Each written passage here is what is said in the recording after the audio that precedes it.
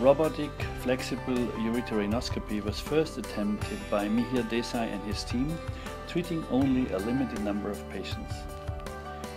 Ramsey Saklam developed the first robotic manipulator which can remotely control all function of commercially available flexible endoscopes. Advantages of this new robotic master-slave device for the treatment of kidney stones include improved precision with enhancement of stone fragmentation and dusting, while reducing operators' fatigue and radiation exposure, and prolonging endoscope longevity through torque elimination.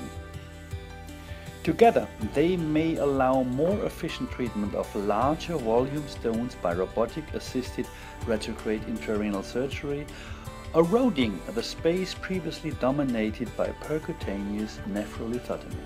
Avicenna Roboflex is used presently in 5 urological departments and has been utilized in several live surgical procedures all over Europe and Middle East. To further increase its user-friendliness and functions, further development was conducted. All commercially available ureteronoscopes can be used, each with a customized holder.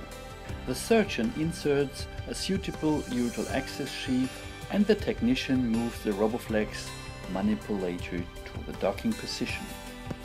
The flexible ureteronoscope is introduced manually. The instrument handpiece is coupled and locked. Then the surgeon sits on the ergonomic console chair. Adjust the ergonomic MCC chair to view both control panel and screen and use all functions, storing this position into the system memory, which permits 6 users.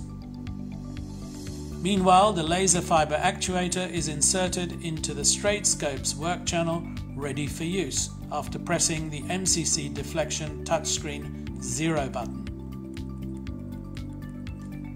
The fiber tip position is manually adjusted to appear just on the monitor screen's edge, fixed after activating the console I button, and then brought flush with the scope tip using the 0 button. Flexible ureteronoscope is manipulated with 2 joysticks.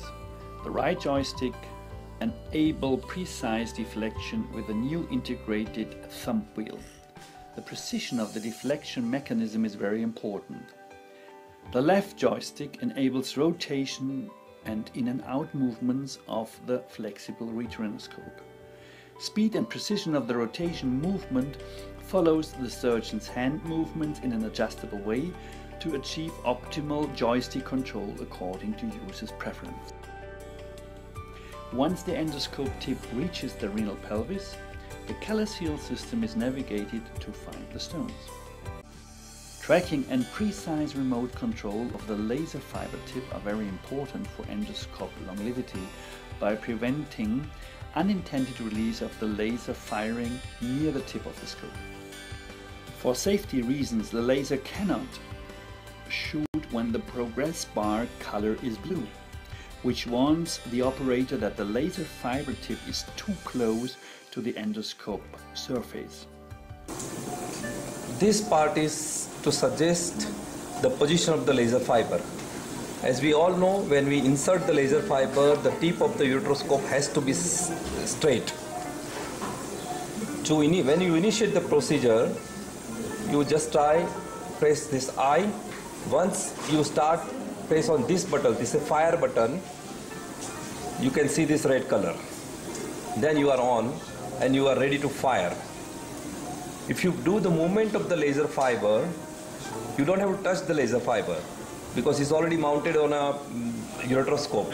So with this forward movement, FW, once you do that, you can see that the 4 mm of the laser fiber has come out. If you want to retract it, press on this.